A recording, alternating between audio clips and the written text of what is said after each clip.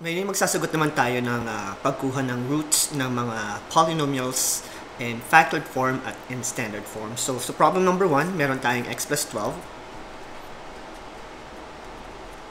multiplied by 2x minus 10 equal to 0. So, sa pagkuha ng roots na ito, gagamitan na natin siya ng zero product property kasi naka-factored form siya. So, we'll have x plus 12 equals 0 at 2x minus 10 equal to 0. So, yung first set natin would be x equal to negative 12 at yung second set natin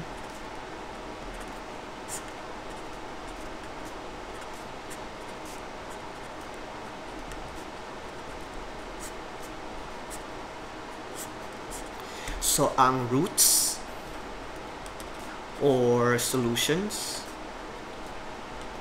or zeros ng ating function would be negative 12 at saka 5. So, yan yung pagkuha ng roots ng polynomial in factored form. So, sa problem number 2 naman, or number 3, let's say we have 10 times x minus 2 and 4x plus 7 equal to 0.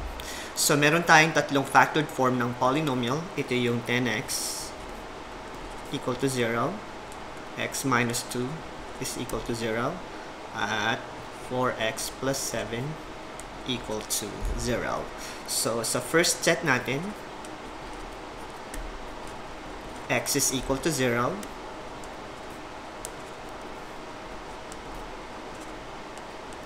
Yung pangalawa naman is x equal to 2. At yung pangatlo, minus 7 on both sides. So, we'll have 4x equals negative 7 divided by 4. So, x is equal to negative 7 over 4. So, we have 1, 2, 3 roots ng ating polynomial.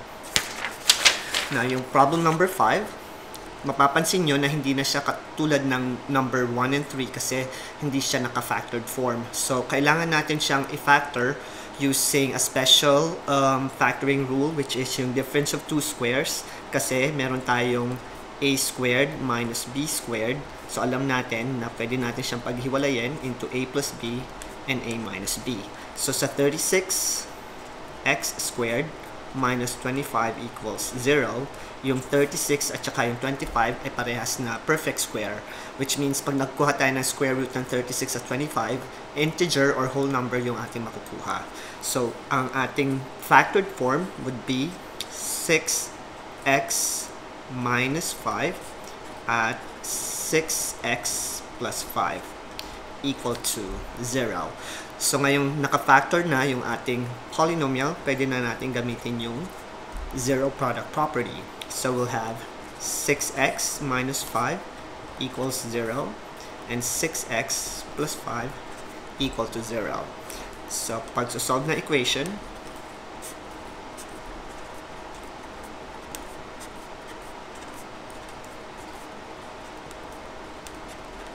yung unang solution natin would be 5 over 6.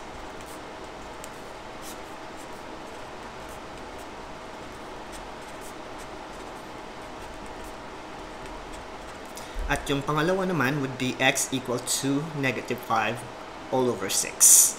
So, yung number 5, gumamit tayo ng factoring using difference of two squares.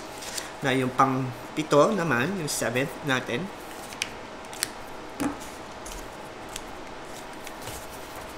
so, meron tayong 3x squared minus 12x. At mapapansin nyo, unlike number 5, yung 3 at 12 ay hindi perfect square. So, gagamitan natin siya ng factoring method using the greatest common factor.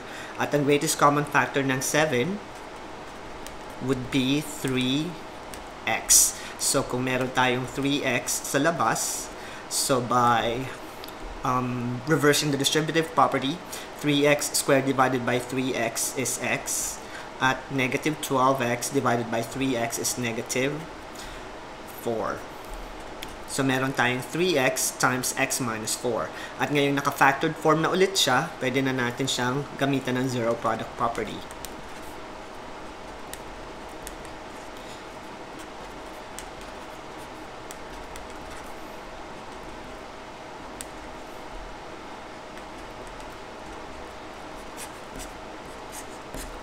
So, dalawa yung solutions ng ating problem number 7 at yun yung 0 at saka yung 4. At sa problem number 9 naman, papansin nyo na hindi rin siya perfect square. So, sa 9, yung 4x cubed minus 32x equal to 0 ay may greatest common factor na 4x.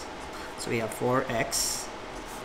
At kapag ni-reverse natin yung distributive property, 4x cubed divided by 4x is going to be x squared. 4x divided by 32x would be negative 8x or 8. So we'll have 4x times x squared minus 8 equal to 0. Now, gamit ang zero product property, meron tayong 4x is equal to 0 at saka x squared minus 8 equal to 0. So, yung first set at yung second set naman,